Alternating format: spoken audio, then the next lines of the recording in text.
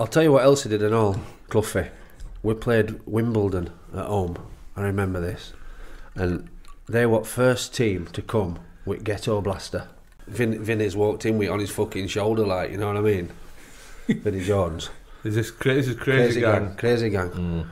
We're playing them at Forest. Anyway, fucking Ghetto Blaster's going down, and you can see he's like thinking, what the fuck's that? And he's stopped and he's gone, Illy! To Alan Hill. Would you go and knock on their fucking dressing room door and ask them to turn that fucking music down?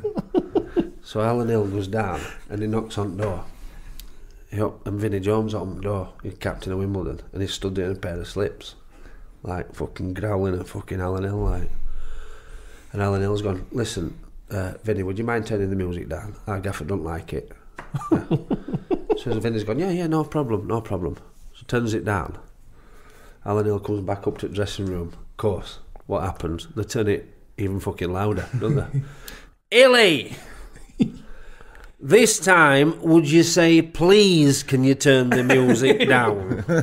So he goes down and says, please, Mr. Jones, can you turn the music down? Oh, so he's actually gone again? Gone again. Oh, he must have been walking from dressing room to dressing room thinking, oh, fuck off. Yeah, so opens the door again, and Vinny, he's got a smirk on his face, Vinny, like, you know. And so he turns it down, comes back up, starts again. So this time he gets up, and he fucking walks that corridor, knocks on the door, opens the door, Vinny. He walks in their dressing room. Well, this is fucking 10 to 3, by the way. Picks the Ghetto Blaster up, smashes it. Now I'll play your fucking music, Wimbledon. And comes back up to our dressing room.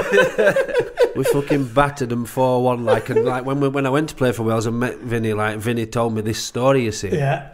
And he goes, when he walked in the dressing room, it was like, fucking Blaine Clough just walked in our dressing room. Even Crazy Gang didn't say out to him.